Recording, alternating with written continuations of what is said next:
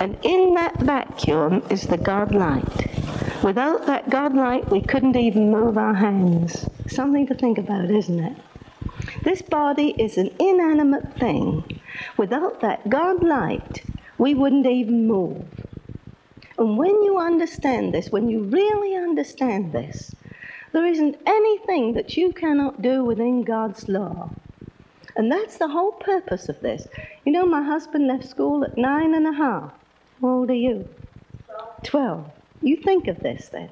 At 9.5, he went as an errand boy in an art store.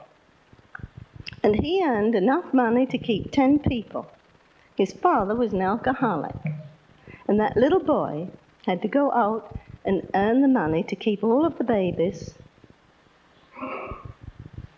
and give to the world what he did in his awareness. Because it really started at this tender age of 9.5, and he became one of the most famous men that we'll ever have on this earth. Makes you think, doesn't it?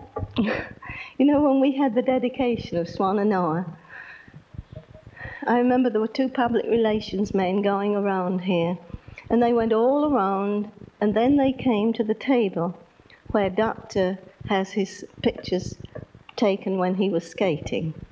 And one man said to the other, you know, he said, I can take all of this, but he said, this kind of gives a fellow an inferiority complex. To think he did all of these things, and that too. Now, everyone can do these things, all of us. We all do the things that we want to do. It may not seem like much to someone else, but to us it's everything. And I hope that your visit here will mean something more to you than something to see. Something that you can pattern your own lives and know the fulfillment that Walter Russell knew. He knew the greatest fulfillment of anyone I have ever known. And he was always like a little boy. At 90 years of age, you know, we'd finish doing something and he'd say, and now what shall we do? Always doing something. Never sat and did nothing. So he didn't refold, wishing and hoping for something else, to go to heaven.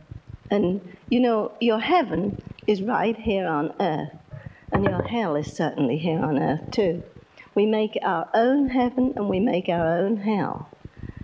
And if you can only realize that when you work with love, you're creating your heaven on earth. That's what Jesus meant when he said, on earth as it is in heaven. We